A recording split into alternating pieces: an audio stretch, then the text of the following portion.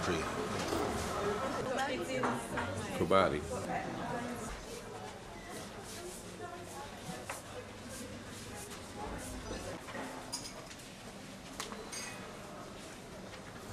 Where did baby Brenda go?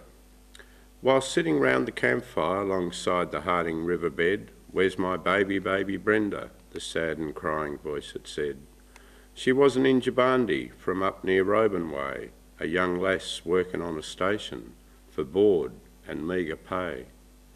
Up rode a Yamaji stockman, a young great man was he. They lay down on the ground, in her eyes the stars he see. She bore a little Brenda girl when round about 13. They took her from the breast, and then Brenda she never seen. 'Cause the government bloke strode in and took a good long look around. "This girl's going down to Perth, you're too young," is what I've found. A photo in the West Australian caught a Cottesloe family's eye. They gave her lots and lots of loving and fed her roast lamb and apple pie.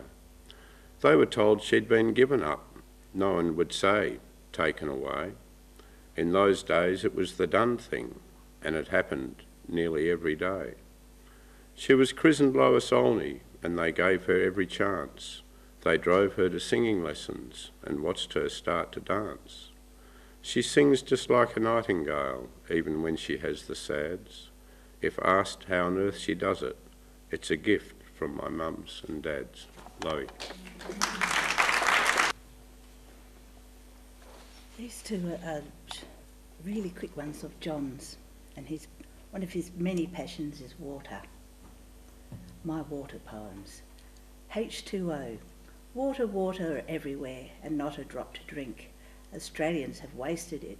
It really should make us think about seeing a national shrink, or watch Aussies go down the drink. Winter rain. Winter rain is here again. I hear it dripping on the pane. I really love to hear it rain. It helps the land to be sustained. Cockies need it for more grain. I see it going down the drain. Winter rain gone again. I'm just going to introduce my brother, David Ngoombujarra Star. Hey? Thank you for letting me come here and say these words. WA, her story. Way before the first explorers came, dark-skinned people roamed this land. They had a simple way of living, to live with nature hand in hand. The Dutch felt the roaring 40s roaring as they forced their ships on the coast. They saw black swans swimming in the river and left as they'd seen white ones the most. There was probably others before them that crossed the oceans to our coast. Whichever lands they came from, they found Aboriginals friendly hosts. It was back in 1827. Captain James Stirling did arrive. He saw the fertile valley and the river. He thought a colony would survive. It was only 2 years later, and he arrived back here again to establish the Swan River colony with pioneering women and men. If they had looked around, they'd have seen Aboriginals well fed. If they had listened to them, we'd have a reconciled state instead. They started clearing lots of country so sheep and cattle they could roam. They burnt and tilled and planted crops and built what they called home. The work was hard, slog and toil. The workers said, "We'll go away." They packed their picks and shovels and travelled east for higher pay. So, we became a penal colony to help empty English jail. The convicts built our city to satisfy British justice scales. It was way up in Halls Creek.